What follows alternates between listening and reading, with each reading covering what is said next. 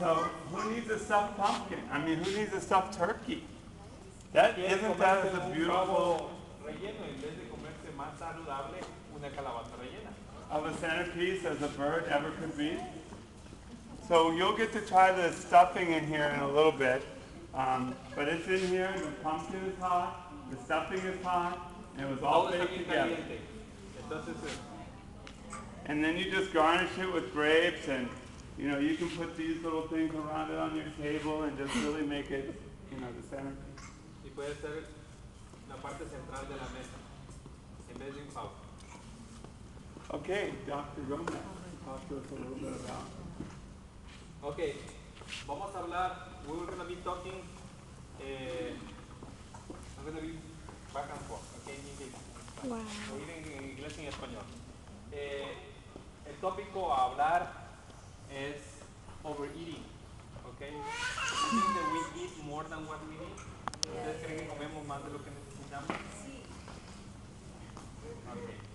Okay.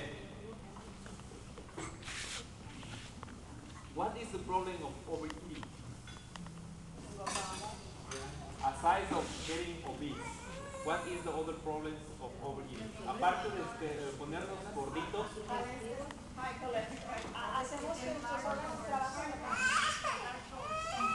Okay.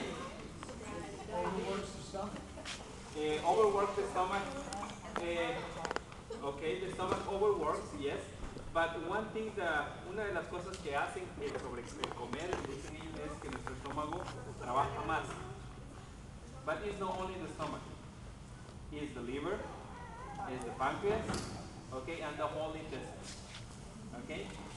And if we overeat, we will have other problems. Si comemos de más, vamos a tener otros problemas. Uno de los problemas they already mentioned is if we overeat, we will get obese.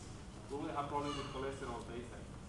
But the main problem of overeating, especially because we don't eat, what are the things that we normally overeat? ¿Cuáles son las cosas que normalmente comemos de más? ¿Los vegetales? ¿Qué cosa es? ¿Los dulces o los qué? Okay, you normally will serve yourself one or two times more the things that you like, isn't that? But the vegetable, for example, the salad, you don't say, please bring me another salad. ¿Qué es lo que generalmente hacemos? We will ask, for example, you were eating beef, you will ask, do you like to beef again, chicken, another piece of chicken, probably another big size of fish that you will eat. Something that normally are fattening. Aside from high protein, they are very fattening. And you already said, generalmente lo que vamos a comer es cosas que son productos grasosos, muy dulces, ¿ok? Que van a producir exceso de trabajo en nuestro organismo, like the pancreas, como el páncreas y el hígado. And the main problem of overeating is something that we already have mentioned before. This is called liver, what? Fatty liver, okay? El fatty liver. And fatty liver will bring us to something that even if you don't drink alcohol, you can later on develop. What is that? Liver cirrhosis. See, you don't need to be drinking alcohol. You don't need to be an alcoholic, and you can have liver cirrhosis because you what? Overeat. Because of overeating, el sobrecomer te va a llevar a un problema que se llama hígado graso y posteriormente a desarrollar algo que se llama cirrosis hepática. No necesitan. Ahora, si posteriormente tienen hígado graso y en dado caso les llega a dar hepatitis, probablemente de esa hepatitis A, una hepatitis sencilla, ¿qué pasa? Con eso sea suficiente para desarrollar la cirrosis. ¿Por qué? Porque se inflamó el hígado, se dañó y como ya estaba todo grasoso, no podía trabajar bien, entonces esa persona puede terminar en cirrosis. Y no era alcohólica. ¿Sí? No era alcohólica. Entonces, ustedes ven que el sobrecomer, esos son los problemas mayores. Ahora, un problema común, el de sobrecomer, sobre todo, when is the time that you have, or when do you sit and really say, now I have time to eat? ¿Cuándo es? En la noche. Y en la noche es cuando comes bastante y luego después de comer, ¿qué haces? No, no te duermes. Vas y te sientes en el televisor. See? You go and sit in the front of the TV watching your novelas probably, or the news, whatever you're going to be watching, but you will see with your full stomach and, I cannot even bend myself because I'm full. And you're watching the TV. And that probably happened around 9 p.m. Let's go do it like that. You ate early, around 9, you finished already. Okay? And what time do you go to sleep? ¿Y a qué hora se van a dormir? A las 11. ¿El estómago ya está vacío? Ok, el estómago no está vacío. The stomach is not empty when you eat. Normally, remember, it takes between 4 to 6 hours to be empty. So if you finish eating at 6, it will be empty by what time? Around 10 to 12. So at that time, you will be able to go to sleep without any problem, with almost empty stomach. So you will not have any problem when you go lay down. Something that is algo que es muy común después de comer en la noche es qué cosa? Sangriura, indigestion, okay? Heartburn, okay?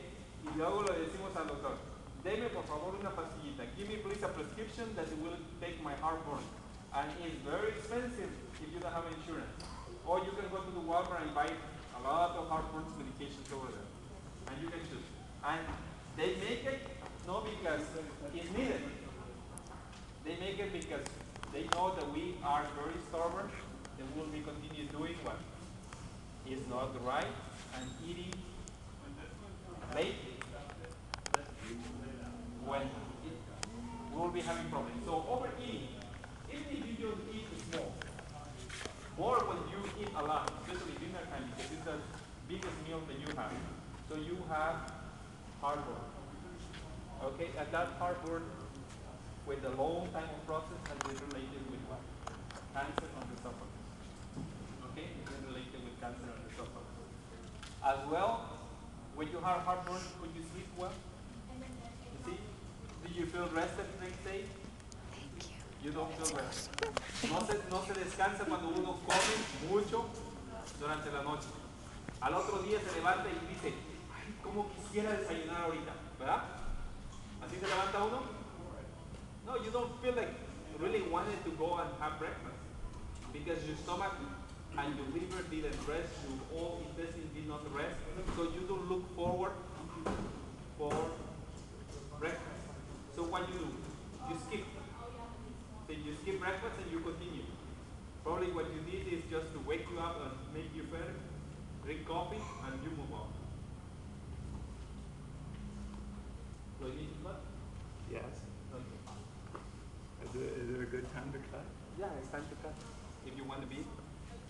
Okay, vamos a dejarlo aquí. Piensen en algunas de las cosas.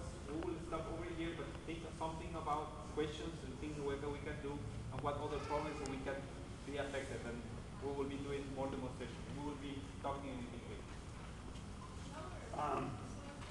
So now what we're going to do is make a gravy. Ahora vamos a hacer un gravy. It's hard to make a gravy without using the blood of the animal. That's traditionally where you get all the flavor from. Es difícil hacer un gravy sin utilizar la sangre del animal. But it's not as hard as you might think. Pero no es tan difícil So como ustedes pueden pensar. now I'm taking more liberties. You know, I used to be I was the director of a culinary arts program up in near Boston, a place called Atlantic Union College. Fue el director de la cocina en el colegio en Boston. And we told them the difference between a chef and a cook was that a cook followed recipes and a chef made the recipes. Y que la diferencia entre un cocinero y un chef, ¿ok?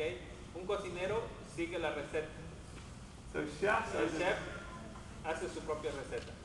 chefs understood what ingredients do, and so you can you can feel free to substitute some ingredients or add other ingredients. Pueden sustituir, pueden agregar ingredientes como chef. So I'm taking some of those liberties today. Así que está tomando esas libertades hoy. But you have to be careful when you substitute. Today I'm substituting cashews for almonds. Está sustituyendo el cashew por las almendras. The reason why you can do that is because both of these are a bland nut. They don't really have a strong flavor of their own. Porque generalmente estos dos tipos de nueces no tienen un olor o sabor fuerte. So I would not substitute peanuts. That's No va not a a good. sustituir, por ejemplo, el cacahuate. Es difícil. Because although you can get it to look correctly, it'll taste and smell like peanut butter. Okay, porque al momento que ustedes le pongan va a aparecer el mismo gravy, pero va a saber qué cosa. A cacahuatín. So this one's pretty easy. It's pretty simple. You just put in the ingredients: Ponen a mano ingredientes, chicken base, onion and garlic, cebolla y ajos, nutritional yeast. Does everybody know what nutritional yeast is? levadura nutricional. Nutritional yeast is not the same yeast that you would put in No es levadura your para bread to make cocinar, it rise. para levantar el pan. Este es una levadura nutricional. You have to buy one. No, I buy it in bulk and put it in a big bucket. Pero ustedes se lo pueden buscar y ahí dice levadura nutricional. So, bread yeast, yeast that you would use to make bread with, is kind of a tannish grayish color. This is very yellow. This is very high in B12, which vegetarians have a hard time getting. Y esto contiene bastante vitamina B12, así que los vegetarianos no se pueden preocuparse por eso. Bragg's Aminos is just another word for soy sauce. Bragg's Aminos is one that is non-fermented. Esta sería salsa de soya pero no fermentada, entonces no se le llama salsa de soya, se le llama amino, que es la salsa de soya pero antes de ser fermentada. Now I'm going to put in some cornstarch. Ahora le pongo un poquito de maicena. Now I'm supposed to add in all this water, but I'm only going to put in part of the water because I want to shorten my mix time. Le voy a poner poquita agua, le debería poner toda esa agua, pero como quiero disminuir la cantidad de tiempo de licuado, entonces ustedes van a ver que eso me ayuda a disminuir el tiempo de licuado. It's important that you have a high-speed blender when you do this. You can get the regular one from Walmart or from Kmart or from Target, and they really don't have the revolutions as some of these more industrial ones. This is a blend check. It's equal to maybe a Vitamix, if you ever heard of a Vitamix. You'll see a Vitamix. Esta licuadora es de alta velocidad. Generalmente en Walmart ahorita parece que están sacando una imitación de alrededor de $100, pero no es lo mismo. Hay otra, esta se llama Blendtec, hay otra que se llama Beaton. Estas van a una revolución demasiado rápido que cortan, licuan, mezclan, hasta muchas cosas diferentes. Cuando sale líquido de ahí sale caliente. I'm not sure of the RPMs. I know that it's way up there. I would have to look on It's that. around 2,500. 2,500 RPM. And the difference is you're going to see a shorter mix time, a shorter blend time, and you want to get it very creamy. You don't want the nuts granular. That's very important when you're making salad dressings or cheese sauces, or in this case, gravy. Necesitan que se corte, licúe completamente el grano, que no quede así grumoso, sino bien licuado como crema, cremoso, para que quede como si fuera realmente un gravy. And so the other difference you're going to find is if you start getting into the vegetarian lifestyle, you'll start using your blender more and more. And those little $35, $40 blenders at Walmart are not going to last you very long because you're going to be making more smoothies and blending up ice cubes, and you're going to be doing more nuts. And so you're going to be using it a little bit more, and those things won't hold up for very long. I know those end up being more, these are kind of expensive, but you'll go through 10 of the other ones in a year, and this one should last you 4 or 5 years. Well, more than, yeah, probably more. I know I've had this one I've had this one, it counts how many times I've used it, and Esto me indica principalmente cuánto lo he usado, y esto me muestra que lo he usado 532 veces. I think I've had it almost a year. Did I Y have la it? tengo por cerca de un año. 525 times I've used this. So I use it a lot. Of course, you probably won't be doing cooking classes.